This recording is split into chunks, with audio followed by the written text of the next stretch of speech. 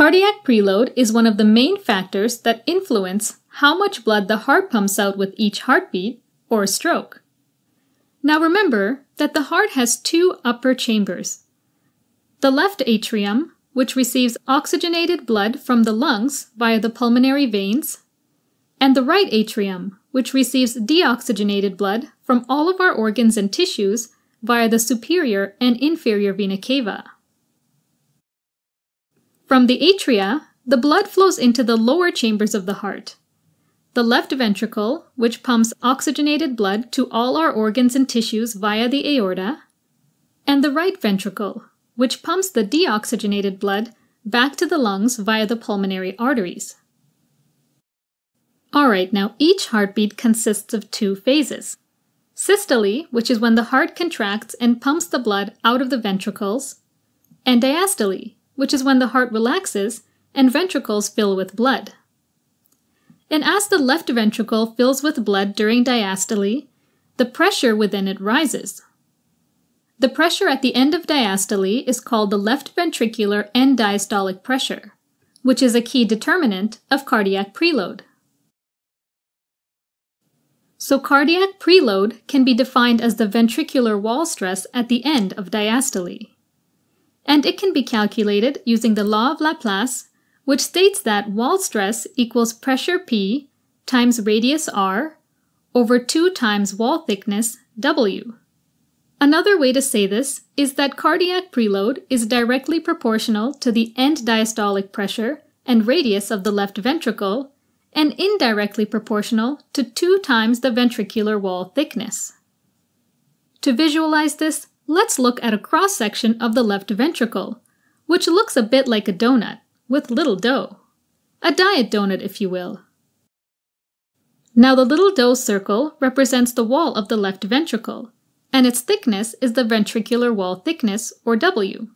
Pressure, or P, on the other hand, is determined by the volume of blood inside the ventricle at the end of diastole.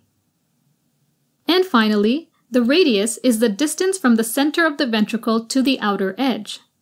So actually, the radius, or R, comprises of an inner radius, or RIN, which is the radius of the ventricular cavity, and the full radius is RIN plus the ventricular wall thickness. And if you thought we were done with math, hold your horses. There's one more formula we need to calculate. The inner radius, which is RIN equals the cube root of 3 times V over 4 times pi, where V is the volume of the left ventricle at the end of diastole.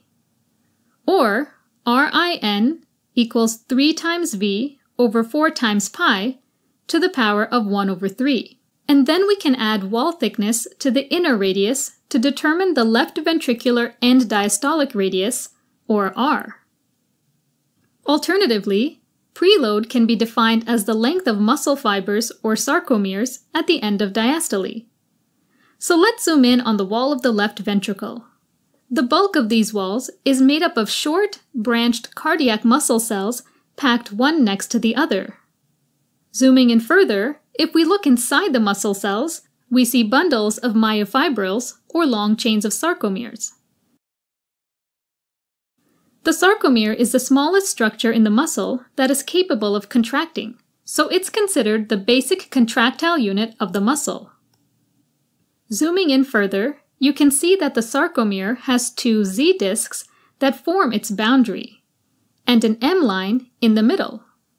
Attached to the Z disc are thin filaments made of actin protein.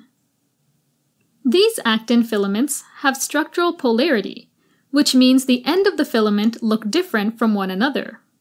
We can think of it like an arrow, with the pointed end being the minus end, pointing towards the M line, and the tail end being the plus end, attached to the Z disc.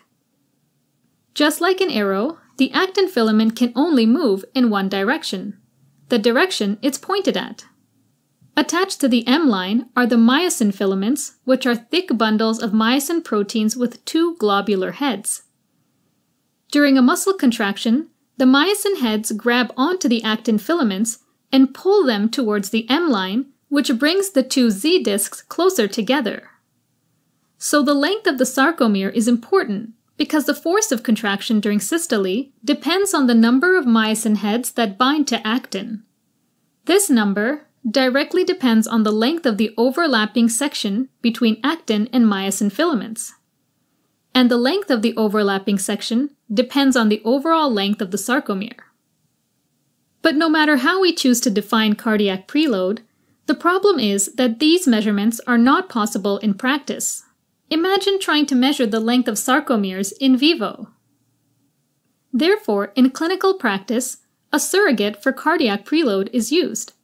Specifically, the volume of blood within the left ventricle at the end of diastole that stretches out the overall muscle wall and each sarcomere within it.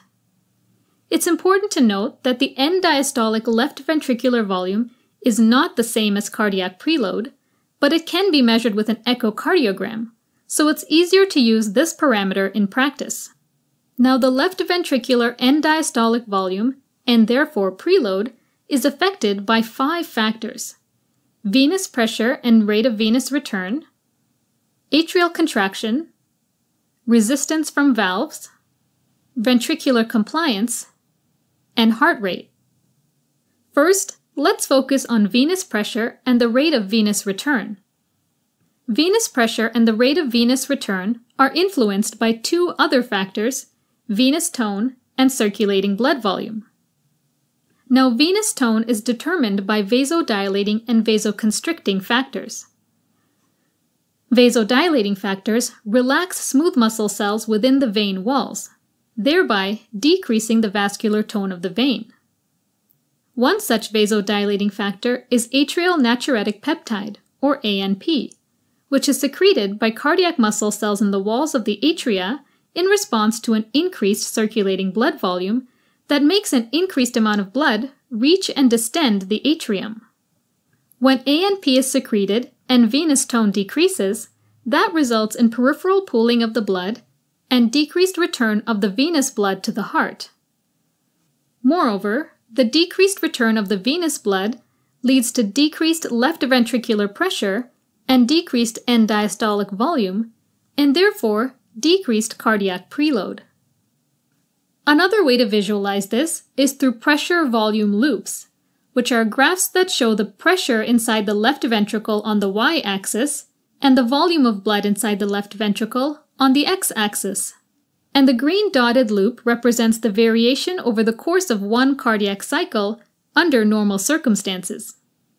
When vasodilating factors are secreted and cardiac preload is decreased, left ventricular pressure and end diastolic left ventricular volume both decrease.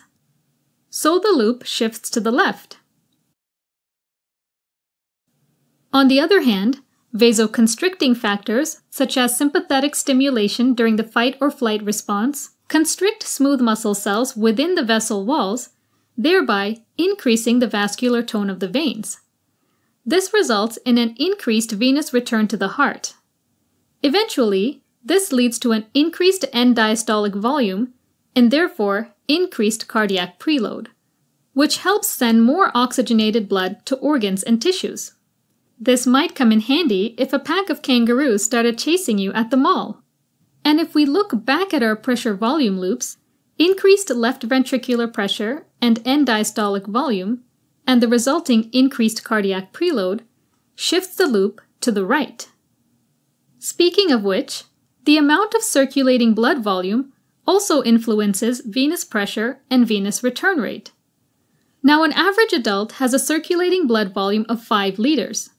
But in different conditions, this volume of blood can change.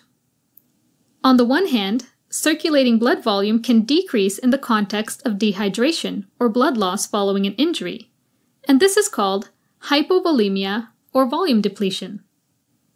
Hypovolemia leads to decreased end diastolic volume and therefore decreased preload.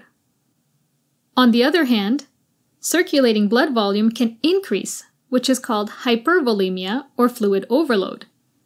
One cause of this is when too much intravenous fluids are given to an individual, also known as transfusion overload. Eventually, more fluids in the circulatory system will result in an increased end diastolic volume and therefore increased preload. Next factor is atrial contraction. Increased force of atrial contraction, either by sympathetic stimulation of the heart or increased filling of the atria, increases the volume of blood that enters the ventricle, eventually causing an increase in end diastolic volume, or EDV, and preload. On the other hand, when the atria can't pump blood efficiently and in sync, which is common in atrial arrhythmias, the volume of blood that enters the ventricle will decrease, eventually causing a decrease in end diastolic volume and preload. Okay, next up, there's resistance from valves. This refers to the inflow valves that connect the atria and the ventricles, such as the mitral valve on the left and the tricuspid valve on the right, and the outflow valves which connect the left and right ventricle to the aorta and the pulmonary artery, respectively. Inflow resistance is created by the narrowing of atrioventricular valve openings such as mitral stenosis and tricuspid stenosis. This results in decreased filling of the ventricles and therefore decreased preload. On the other hand, outflow resistance is created by the narrowing of aortic and pulmonic valves, such as aortic stenosis and pulmonary stenosis. Eventually, this results in decreased emptying of the ventricles and therefore increased preload. Next factor is ventricular compliance, which is, simply said, the flexibility of the ventricles. Compliant, stretchy ventricles, such as seen in dilated cardiomyopathy, increase preload, while non-compliant stiff ventricles, such as seen in ventricular hypertrophy, decrease preload.